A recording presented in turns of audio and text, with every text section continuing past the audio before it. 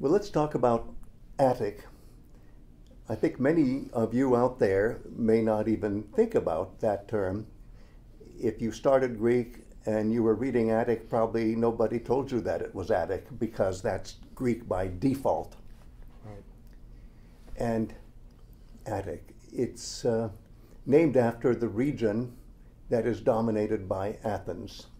And it's a geographically self-contained region, Attica.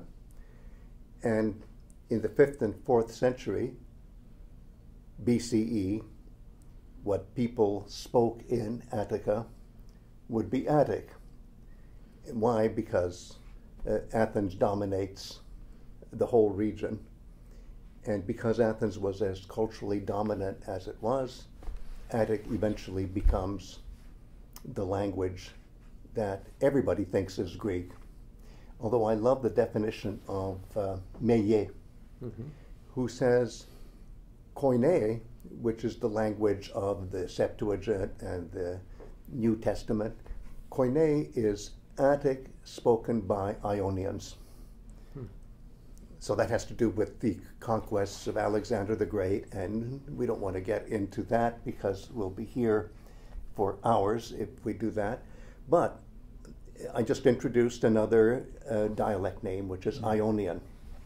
And Ionian is the major dialect that is represented in Homeric poetry. But even there, it doesn't stop. If you go backward in time, if you can't say it in Ionian, then you have to say it in earlier ways, and the next phase or stage of dialect evolution would be Aeolian, or we'll leave it at that, Aeolian. Right.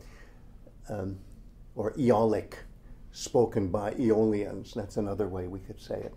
Yeah, if you said if you can't say it in Ionian Greek, you say it in Aeolian. It's like it also gives you different ways of saying the same thing. And you know, I'm so glad you caught me on that, because as I was saying it, I was already thinking I should have said it the other way. If you're thinking of this system, this language that we now call Homeric poetry, moving forward in time, right, not backward in time, and that's much more comfortable, then I want to say it the other way, is, well, we're Aeolians and we're using this poetic language, but as this language starts being used also by Ionian speakers, right, what you can tell in Ionian is, well, if you can't say it in Aeolic, say it in Ionic. Yeah, exactly. I like that better. Yes. That's much more refined, and thank you for catching me on that. But Keith's question is, are there alternative ways of saying the same thing? So, Yeah. But they're alternative in the sense that they're metrically alternates, right? Meaning that they're different metrically. Metrically, yes, so that they fit into different parts of the verse.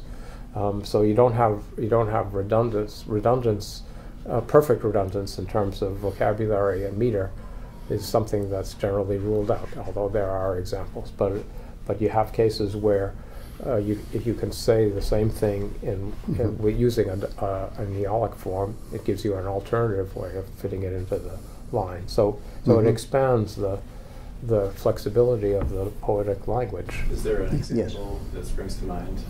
Podesi, in the dative plural. That's Aeolic. Yeah. And I'm not sure that the Ionic form occurs, but it would be different. It would be posi. Or simple things like Haman and Hamin, right? This is the dative of the form that means for to or for us. Okay, occurs a lot. So you have one way it's two stressed or long syllables, and the other it's long and a short, a stressed and an unstressed. But Keith's question also brings us to something that can really make people very discouraged about learning Homeric language, which is that if you look at the genitive singular of a given pronoun, there may be 5, 6, 7 different ways of saying Yes, it. And you because say, the oh my versatility God, is a key. this Yeah. is not a systematic language. Well, yes, it is, Yeah. because everything fits where it should fit. And Lenny used the word meter. That's very important, because we all come from a tradition that was pioneered by Milman Parry and continued by Albert Lord.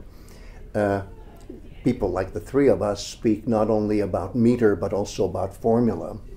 And one thing that I know all three of us are sensitive about and sensitive to is the idea that the meter made the poet say something. No, the meter didn't make the poet say something. The poet is already using a language that has rules, and we can describe those rules by showing what fits where.